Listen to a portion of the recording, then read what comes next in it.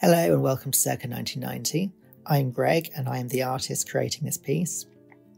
This design is a houndstooth pattern and it is designed to emulate the weft and weave of the loom that creates one of these patterns. So what I've done is I've drawn it out and measured it, and I'm just now cutting it. And this is to carve the area where I don't want any ink laying down, it needs to be empty. So I carefully carve it and gouge it with a very deep Linocut piece.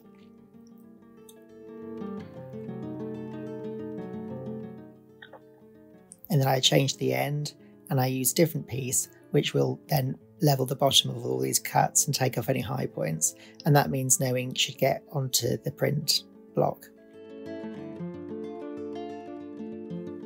To stop any stray cuts, I gouge very thin lines into the edge of the design, and this will prevent my lino blade cutter from carrying on when I'm creating the cut lines.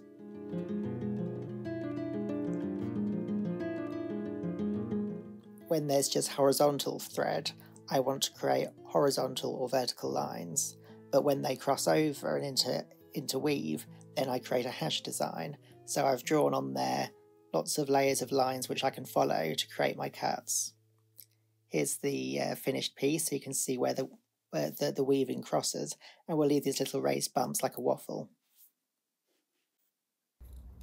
And now I start the printing process. So I lay down some ink, and I need to get this spread over the roller nice and thinly and in an even coating.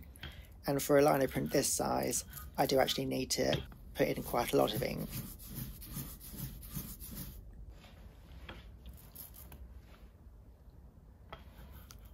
I've cleaned off the lino print block, but there are some little pieces which get caught up in the ink as it lifts, and that does leave a couple of spots on the initial print which I quickly sort out.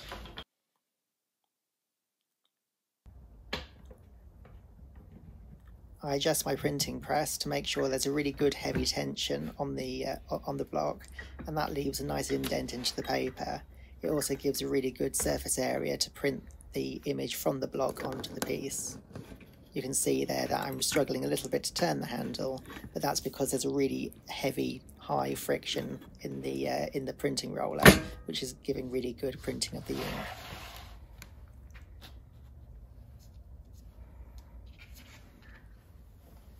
And of course, the big reveal.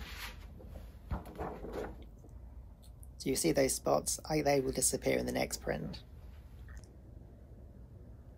Here's a close-up of the lino print, and you can see where the little cut raise marks get picked up by the ink.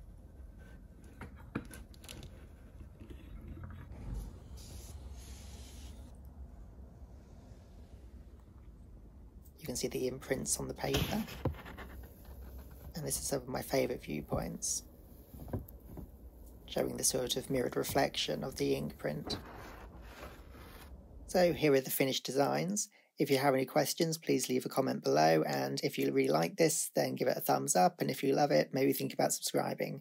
Thank you for watching.